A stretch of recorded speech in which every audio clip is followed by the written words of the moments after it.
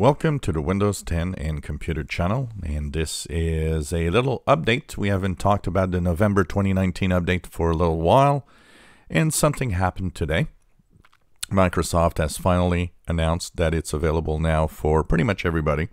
So a lot of you over the last few weeks have said that you don't see it on your computers. When you check Windows Update, it doesn't appear there.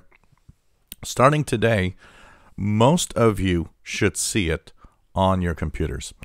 They opened it up to pretty much everybody. That means most of the blockings that prevented some of you from seeing it are now removed, including the ones that were on antivirus like Avast and AVG. And of course, some hardware removal, some of the hardware drivers maybe and stuff like that.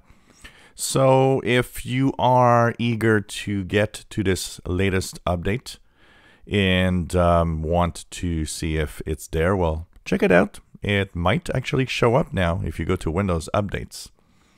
Also, some of you that are on 1809, that's the October 2018 update, are also now more numerous. There's a lot more people that actually have this update automatically pushed to you.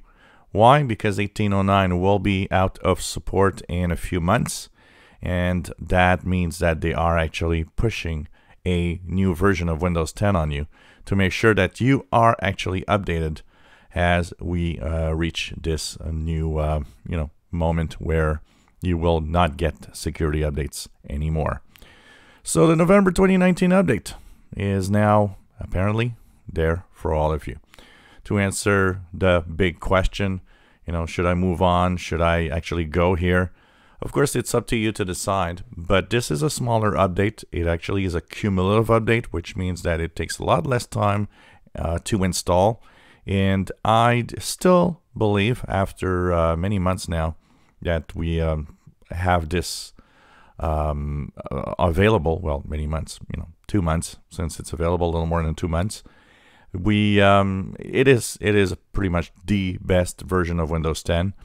It's a cumulative update because it is very small and what is of new features, and it actually mostly fixes bugs, and it's really a very stable and very good version of Windows 10. It has a few little features, a few new little things, but mostly it's a updated or a service pack, if you want, of the May 2019 update. And I do think and still think that everybody that has Windows 10 should be on this version, which is very good and works really well. So check it out if you've been waiting. Maybe it's actually showing up now in your Windows updates. If you enjoy my videos, please subscribe, give us thumbs up. Thank you for watching.